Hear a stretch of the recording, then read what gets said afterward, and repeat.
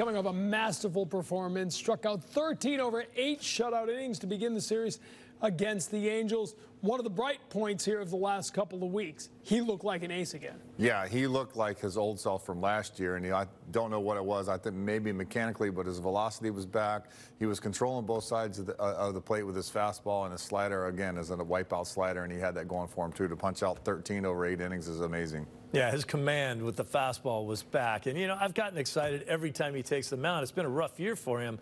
But you know, anytime he steps on the mound, the potential for something great that might happen is right there. And so, you know, you're going to get it again here, and we'll see what happens. But every time he goes out there, I'm excited to see it. Me too. 5 strikeouts away from 2,000. If he gets it, he'll be the fastest pitcher in history to get to 2,000 strikeouts. We will be watching that closely. Pedro Martinez, Pedro Martinez had the mark, or has the mark, at least until Game 2 in Cleveland.